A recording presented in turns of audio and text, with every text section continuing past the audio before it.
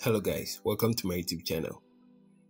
You realize most of the time when you build a React project and then let's say you have sub pages like I do and you navigate to a new page, you realize it doesn't scroll to the top as in this how it's supposed to render the page, but it doesn't do it that way.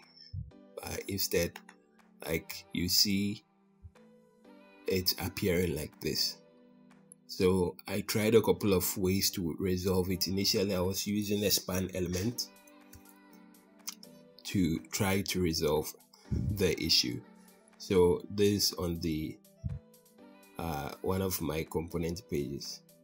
So I had a span element with a ref that I'm using use effect to scroll it into view all the time. So the function that we wrote just brings it into view.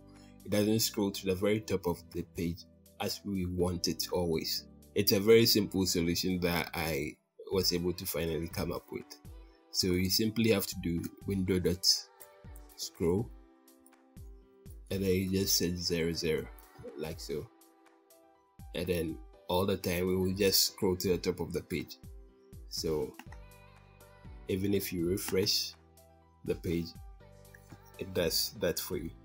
Alternatively, you can copy this, put it into a utility function like so, and then just call that function. So I've imported it over here, and I'll just say always scroll to the top,